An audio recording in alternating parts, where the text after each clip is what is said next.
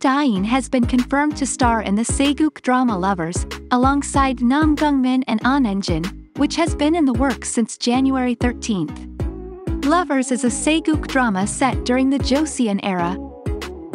According to Asen, Dane's agency, 9 Auto Entertainment, announced on January 26, 2023, Da-in has confirmed her appearance in the new MBC drama Lovers. The drama will air on MBC in 2023. The Korean drama Lovers follows a couple who are confronted with the Byeongja Horan disaster. The drama will take place during the Joseon period, when people faced great hardships as a result of the Qing invasion, which lasted from January 3, 1637 to February 24, 1637. During that time, a love story develops. Namgoong Min's character, Lee Jong-hyun, is a mysterious man who appears out of nowhere in society.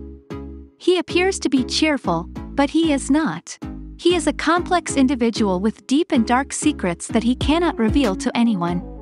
The appearance of a woman named Yoo Gil-chae, played by Ahn Eun Jin, changes his life. Yoo Gil-chae is the daughter of a noble family. She is a stunning woman who exudes self-assurance.